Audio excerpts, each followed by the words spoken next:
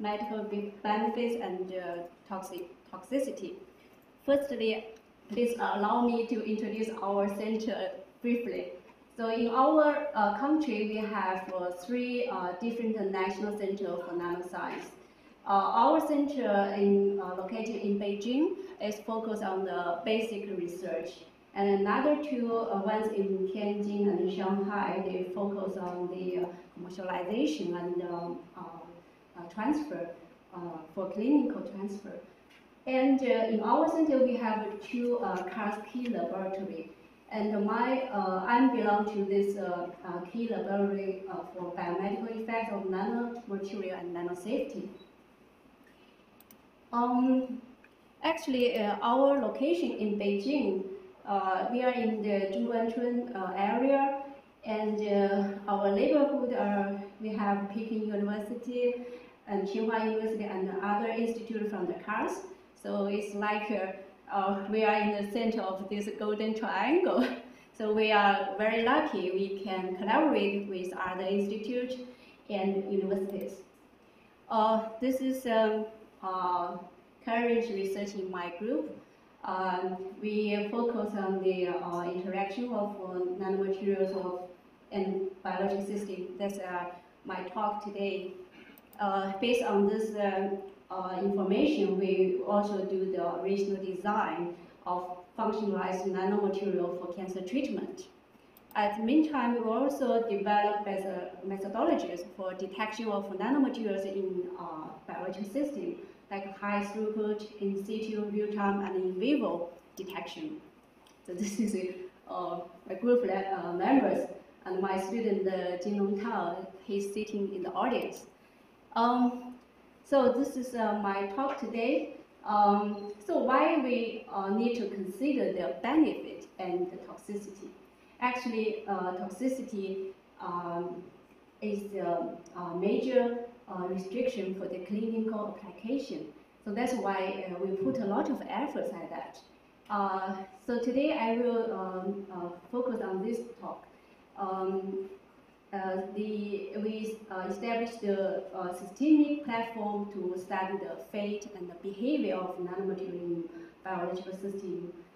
We look at the pathway and the intracellular traffickings, and also the metal and metal oxide nanoparticles, their fate and their dissolution in the in vivo and in vitro. And then we look at the biological responses. We use different omics techniques, like proteomics, metabolomics, and so on. So, as you well know, the nano technology has been applied in many fields, especially for cosmetics, medicine, electronics, energy. It's very hot topics. So why we should consider their toxicity potentials? Actually, how to maximize the benefit and minimize the risk is our task. So we need to think about the risk to our human health and to the environment. However, if we look at the risk is the hazard. We need to identify the hazard, and then we need to identify exposure. Actually, risk is dependent on the hazard and exposure levels. If you look at this figure, actually, if the safety level is higher and the exposure level is lower, so it is safe. We don't need to think about it. Just like if the shark is very dangerous. Yeah, but if you have no chance to contact shark, then you are safe. So, I mean, for the nanomaterials, so we need to consider what is the safety level and what is the exposure levels. So you need to take balance for that. For the nanomaterials, nanomedicine development for clinical trials, as Professor introduced in the morning, we know the nanomaterial development takes place 1 or 2 years, and application development in the lab, in the in vitro levels, it takes several years. And then for the preclinical animal studies, it takes longer. So in this case, the toxicity evaluation will be the major task. Yeah. And here, this slide just shows you what the preclinical development needed, such as toxicokinetics, pharmacokinetic studies, safety pharmacology, the acute toxicity, the long-term exposure toxicity studies, the local tolerance studies, genotoxicity, carcinogenetics for long-term exposure, and even the reproduction toxicity studies. So all of them belongs to the preclinical development. And why the nanomaterials and nanomedicine received very high concern. As you can see, actually the nanoparticles, their size is very similar to the cellular organelles and macromolecules. So how they affect in the body is very important because their size are similar and their properties are different. And we know for nanomaterials, there's different physical chemical properties like size, composition, protein absorption, because they are larger surface areas. They are easy to bind macro molecules like protein and nucleic acid and lipids. And nanoparticles are easy to form agglomerates in the biological mediums. And nanomaterials we can produce in different shape, with different aspect ratio, and they show different hydrophobicity and hydrophobicity. And in different mediums, their stability are different. Some materials are very stable, some are easily to get oxidized or degraded in biological system. So this is priorities what we considered for the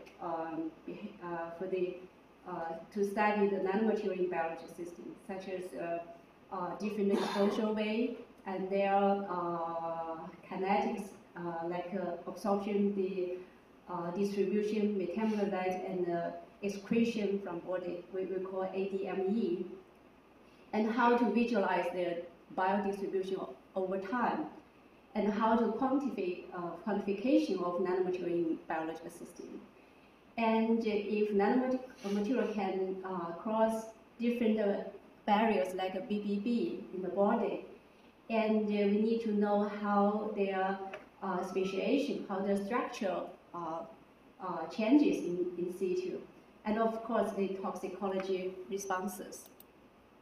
So this is an overview of how we did in our lab.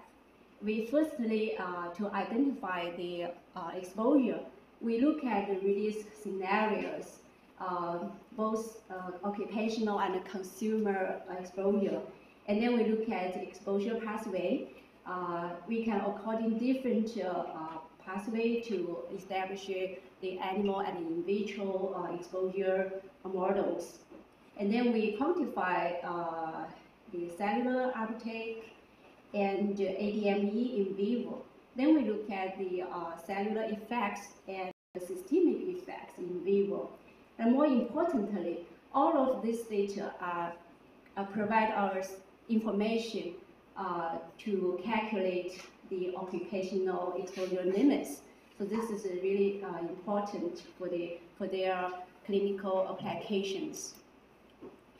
The first important things we established different analytical techniques to correct nanoparticles in a biological system, and like in cells and animals.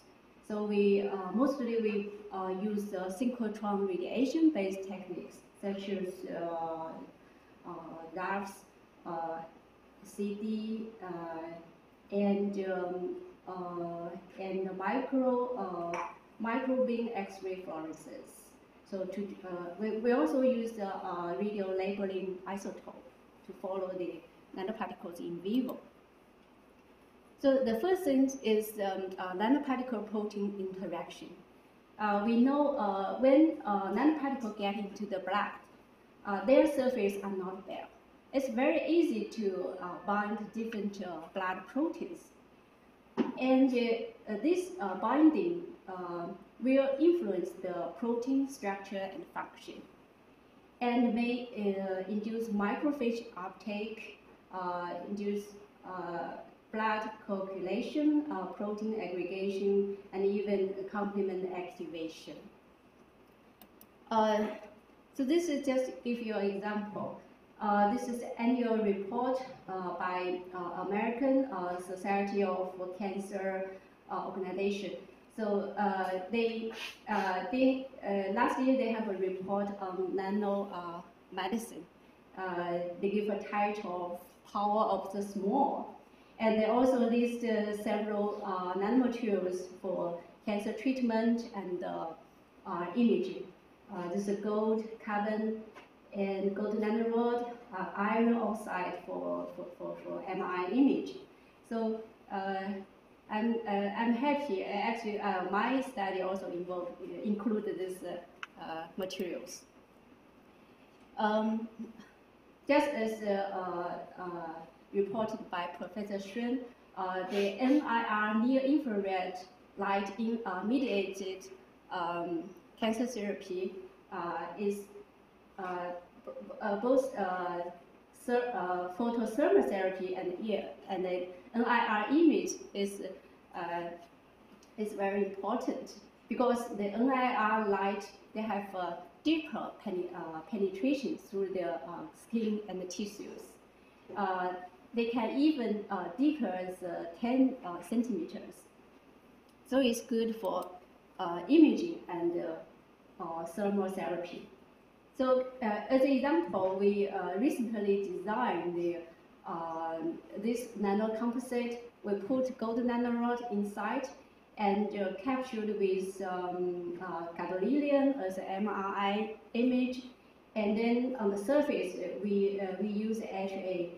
This is the HA enzyme target for the cancer tissues. So through this design, we can make image and the thermal and chemotherapy in one system. And another example is we use carbon nanodots. Because in the carbon nanodots, it can absorb NIR light and produce the free radicals that can reverse the resistant cancer cells in vivo. So, so when we look at this therapy, firstly we look at how they interact with proteins. So here is the carbon nanotubes. We found very interestingly, if we compare several blood proteins, you can see here their binding mode and the binding capacity are different. And the BFG, this is blood fibrinogens. They have a higher capacity to bind with carbon nanotubes because they are amino acid. They can form pi-pi staking on the surface, and this blood binding can reduce the toxicity. So this is really interesting. And this year we edited one book by Wiley, a publisher. You can, if you want to learn more, we have more details for the biomedical application and the toxicology of carbon nanomaterials. And this is a case of gold nanorod. As you know, gold nanostructure are very hot. It's, each year has several thousand papers about that. And we also found if gold nanorod meet with proteins, it can the protein can immediately absorb on the surface. So you can see the layer, the top layer increased. And if we do the molecular dynamic simulation, you can see actually the protein distort and expose the sulfur atom to bind to the gold. So it can form a gold-sulfur bond on the surface. And the synchrotron radiation, X-ray absorption, spectroscopy, and SD confirm this binding. And more importantly, this protein absorption can facilitate their internalization. And then we use microbeam X-ray fluorescence. These techniques allow us to do the multi-elemental measurement. So you can see the different element matching at the same time. So we can see here gold is always has a similar trend with the sulfur and phosphorus, because they can that suggests the protein coated gold can get into the cells together. And then we develop another single cell techniques. This is based on the ICP-MS. In these techniques, we can detect single cells. We use microfluid to form the single cell on this plate, and then use laser ablation ICP-MS to detect the gold content. So you can see the detection limit is very low. We can detect 9 gold nanoparticles per cell. Another case is gadolinium fluorine. We have studied these particles for over almost 15 years. And we found these fluorine particles have very interesting properties. It can inhibit tumor growth, and it can activate the toll-like receptor signaling pathway and activate in immune system in vivo. And you can see here, it can induce the dendritic cells maturation and release different cytokines. And also, we use this these two fluorines to treat HIV vaccine. We use them as nanoadjuvant, and you can see here it can increase the immune. It can increase the antigen immunities in vivo. This is a mice study. So this is really really interesting. And then further we tried on the cancer cells. So firstly we activate macrophage, and then use the transfer to culture with tumor cells. So tumor cells in the upper lids and macrophage in the lower lids. So the stimulated macrophage can kill the tumor cells. And we also use this activate macrophage to injected mice. It can against the tumor metastasis. So this is really interesting. We want to find why. If the particles can get into the immune cells. Actually, for the fluorine and gadolinium fluorine, it's very difficult to detect in vivo because it's a carbon cage. So for the gadolinium fluorine, in this case, we use another technique. It's also based on the synchrotron radiation. So we use the soft X-ray spectral microscopy. These techniques, we can do the near-edge X-ray absorption structure analysis, and we can also use the scanning transmission X-ray microscopes. So taking these two techniques together, so we can give a very clear single cell image. So this is a transmission image, and this is with X-ray absorption. So you can see the gadolinium distribution in the cells, in the cytosol, but not in the nucleus. So this kind of single cell analysis can provide us information how it affects in cells and in the immune cells. The two techniques I just showed you is based on the 2D analysis. However, if we need to know the exact location in the cells, the 2D mapping is not enough. So we then developed the 3D mapping. This is based on the nano-CT. So we currently for this technique, we cannot do the real time. We cannot do the living cells. Currently, we use fixed cells, and but we can do the in situ CT.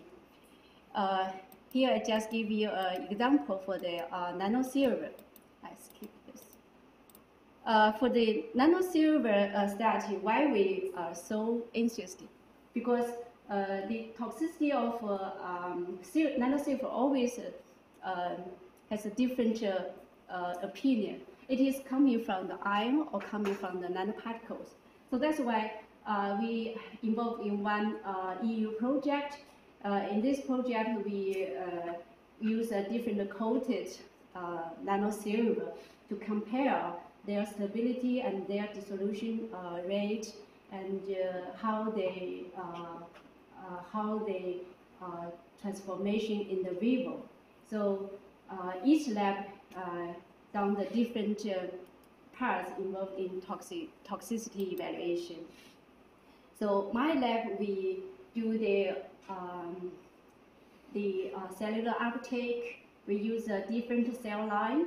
Actually, very interesting. Different cell lines, their uptake capacity is different. And you can see here the THP1 derived macrophage. They have a higher uptake, highest uptake, but their LD50 is lower, so the toxicity is also higher. However, you can see this is HepG2 and this is Humax. Their uptake is lower, but their LD50 is also lower. Their toxicity is also lower. But you can see here, this is HBE is human bronchial epithelial cells. Even their uptake is low, but the toxicity is high. So each different cell line, they have different sensitivity for the nanomaterials. And this is the same. This is the same.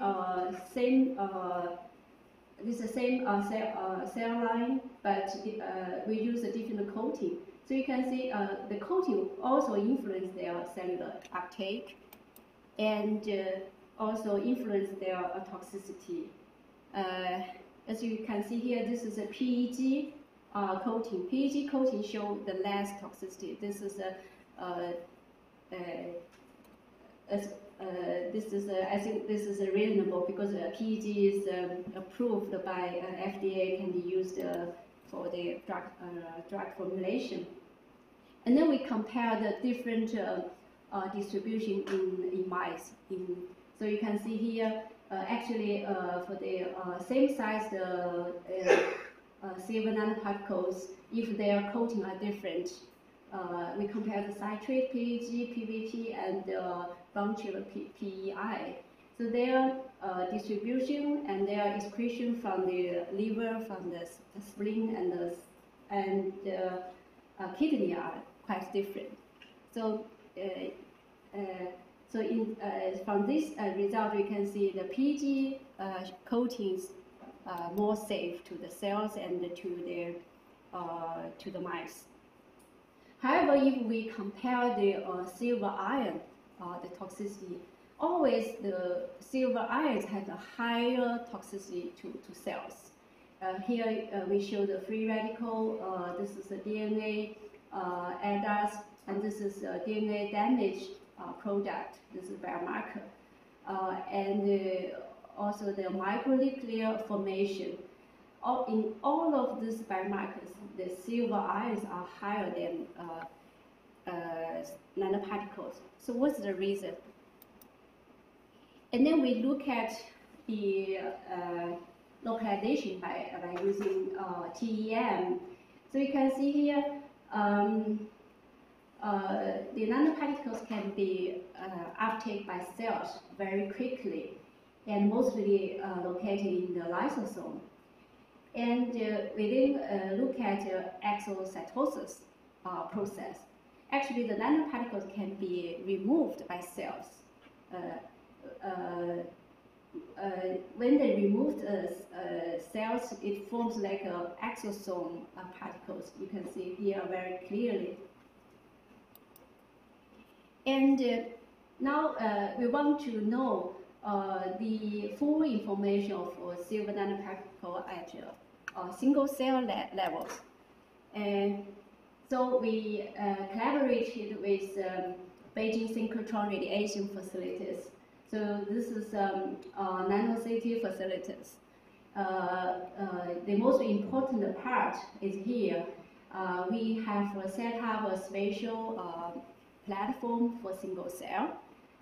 Here we can give a 360-degree image for a single cell. The detection limit can be 50 nanometers. So for the silver nanoparticle, we can get a contrast image. So here we compare the single cell image, the intensity, and with the ICP-MS. This is a quantitative data. And here, actually, you can see here after 24 hours uptake. This is silver content in the cells, and this is in the single cell. If you compare to the control, the intensity is quite high. And after 12 hours exocytosis, the signal decreased. And after 48 hours, the intensity decreased a lot. So this is quite in agreement with the ICP-MS result. And here I want to show you the 3D movies. So you can see very clearly how the silver particles located. They are not in the nuclear, they are in the cells. Because I use the big particles of red color as the markers outside the cells. So you can see very clearly the particles distribution inside. And then we can take each slice. Yeah. So through this technique, we can compare the 2D and 3D distributions. So you can see very clearly how they distributed. Yeah. So we can take out each position to show the details. And then we need to know how they degraded in the cells. We use X-ray absorption spectroscopy. We detect the cells at a different time.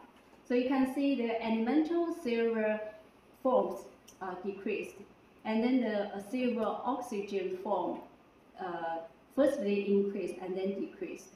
And finally, they form a silver sulfur forms in the cells.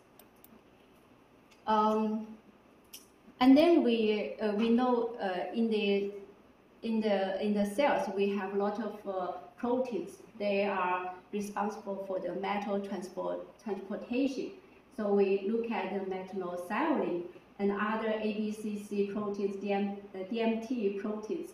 Yeah, we can see only methyl their expression increased.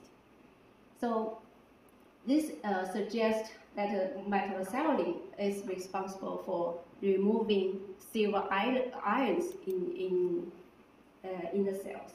So we then look at the methyl their CD spectrum after incubation with silver ions. So you can see there after binding their spectrum change. So all of these techniques can give us full story how the silver nanoparticles behave in the cells. And based on this study, we can calculate the exposure limit. I think this is really important for the medical applications. We use the MPPD software to calculate the human possible exposure limit, and also compare with the present limits reported by other organizations. In addition to 2D and 3D image, we also develop in vivo image. We need to know the nanomaterial in vivo.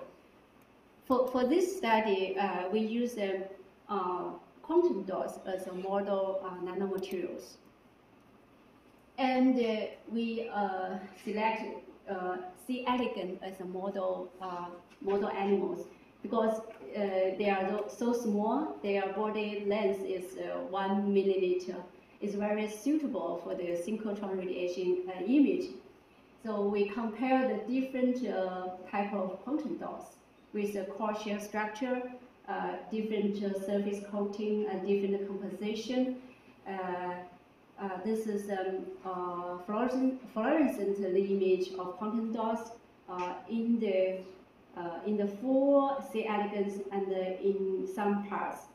By the confocal image, we can see the cells in the C. elegans. And as we know, the quantum dots is their fluorescent is easily bleached in vivo. So, but their toxicity is also always confused us. So we try to use a synchrotron radiation X-ray fluorescence and X-ray absorption spectroscopy. These two techniques together. You can see here for the 12 exposure, we can see the fluorescence, the civilian and the zinc. These two elements on the composition element in quantum dots. Their image merge very well. But if you look at a longer exposure, here is the optical fluorescence image. You cannot see the fluorescence here, but you can see the composition element like a civilian and zinc here. They are very high. So what's the reason we cannot see the fluorescence here? Then we look at the absorption to see the structure. You can see this part, their X-ray absorption spectral are different from the original materials. So this results show that the quantum dots can be oxidized in vivo. So that can explain why quantum dots can produce toxicity in vivo. And our further cellular studies and can confirm that. After exposure, we can see for cells, their DNA and their cell division are destroyed. We can see very clearly here there's a multipolar spindles formation. And we also look at Orona A protein. This is an important protein for the cell division. So you can see here, this is a cadmium chloride as a control. After two quantum dots exposure, their expression increased just as the cadmium ions. So that means cadmium quantum dots can be degraded in the cells and induce the expression of orona. And then we also look at the cell cycles.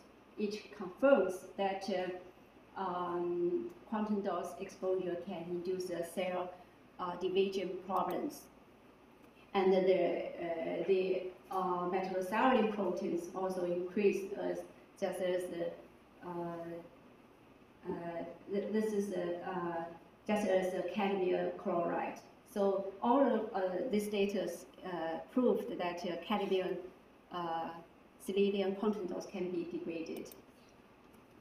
And we summarize our techniques for nanotoxicology in this review, Chemical Society review. This is published 3 years ago. And 2 years ago, we continued these techniques. We have proposed nanometanomics. So that means we focus on the metal-related nanomaterials. And then last year, this is more on the medical nanomaterials. So if you have interest, you can get more details for these techniques in these review papers. I have time? Yes. Okay. The last part I want to show you is biological responses. Actually, because we don't know what kind of information is enough for the toxicology evaluation. So nowadays, there's a different omics techniques has been involved for this study to find the exposure biomarkers and the effects biomarkers using systemic techniques. So from the exposure to the human exposure, so we can consider the different pathway. So after exposure, some the cells and organs will have some will have some responses to that, and some molecular initiate events will happen. So we should. So this is at a very earlier stage. So we need to find what's the earlier biomarkers for this exposure. And in our study, we find this ER stress as earlier exposure biomarkers, because the ER stress, it is the initial response to the nanomaterials. And also this ER stress can be recovered if the exposure is not so high. But people, most reference, they look at apoptosis. However, apoptosis is a final step. This process is not reversible.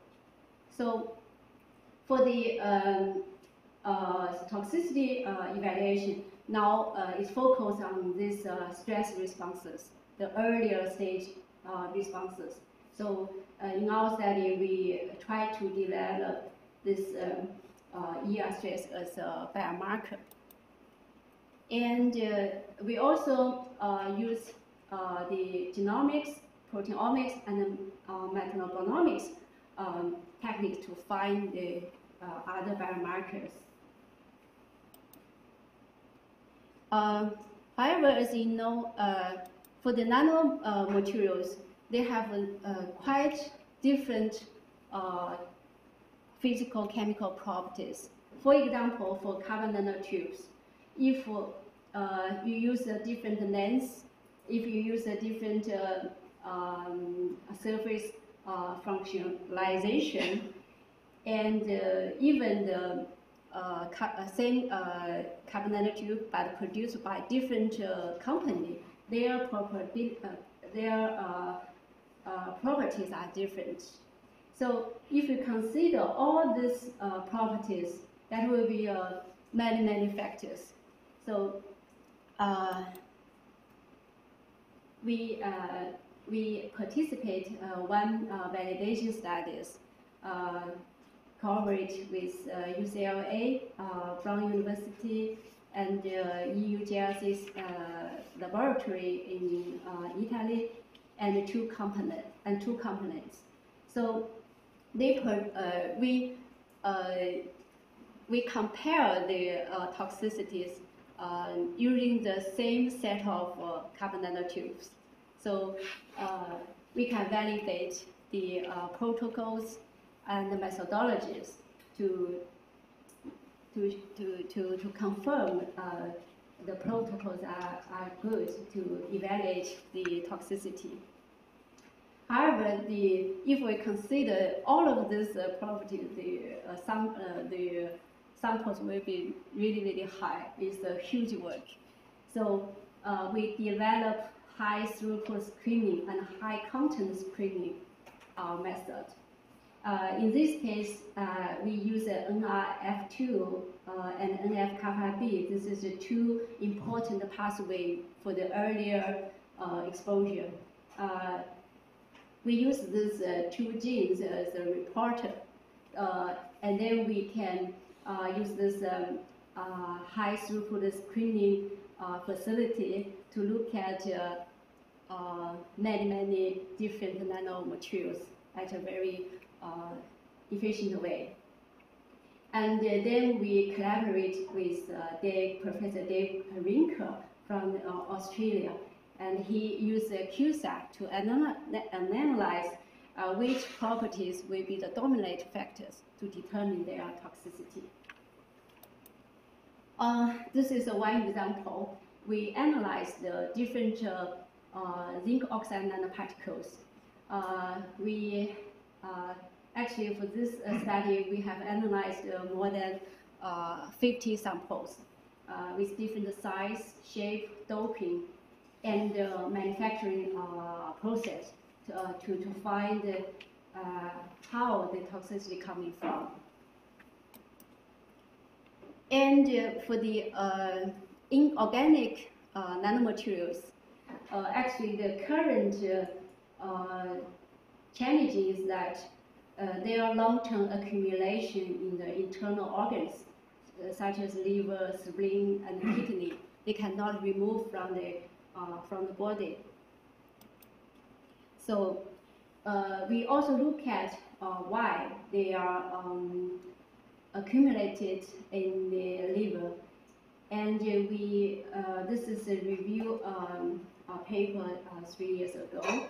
Actually in our lab we try to compare the different size, which size can be accumulated in liver and the spleen and and actually this is highly dependent on their barrier. For example, for the kidney, usually we know the kidney their elimination size is about 8 nanometer. If the size below the 8 nanometer, it can be eliminated from the kidney. So here's an example. We compare the different size gold nanomaterials from the 3 nanometer to 50 nanometers.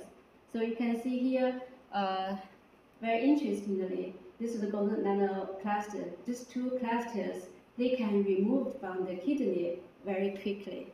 And this is a urine, so you can see most of them can be removed from the urine. But for the bigger size, the spheric gold nanoparticles and gold nanorod, they can stay in the liver for a long time. Even here we do 28 days, and it cannot remove from blood and urine. And this is we use a tumor-bearing mouse model. So we can see if we coated nanorod with PEG and BSA, it can prolong the blood circulation time, and also increase their retention in tumor tissues. Another example is bismuth sulfide. You know, the bismuth has the highest X-ray attenuation efficient, so it can be used for the CT image. So firstly, we prepare the bismuth sulfide nanorod. It can give a very good CT image and also for acoustic image, but their retention in the liver's tissues are really high. So you can see very clearly the vascular structure in the tumor tissues. So later, we prepare the ultra-small nanodots, the copper-doped visible sulfide. So this is interesting. It can keep the high CT image, but these small nanodots can be removed from the kidney, and it can be degraded also. This design can solve the problem. And reduce the liver retention. Maybe it has a more promising application in the future. And we also use this ER stress as a biomarker to compare the toxicity of different MI contrast agents. So this is a collaboration with Professor Han Yang. And here, this is ultra small iron oxides, and this is magnesium oxide nanoparticles, and this is a commercially available GDI. And you know the gadolinium GDI can cause the nephrogenic systemic fibrosis. So actually, in our study, we also find GDI has a higher toxicity to the mice. So through our established biomarker, we can compare the different nano probes, can provide some useful informations. So actually, our goals is try to get information for their benefits and the safety. So we try to measure safe by design to reduce the risk, to reduce the toxicity. But this is a long way to go. I summarize my talk here. For the nanomaterials, there's a lot of different properties we should consider for their toxicity. As you can see here, size, shape, composition, surface charge, crystal structure, and then strength, and also the stability and degradation and solubility in biosystem. So all of these properties will influence their toxicity and also their fate in vivo and in vitro. I want to thank my collaborators and from this, and also my students, my collaborators. Thank you. Thank you for introducing a very comprehensive overview with your great endeavor for research in nanomedicine in terms of the medical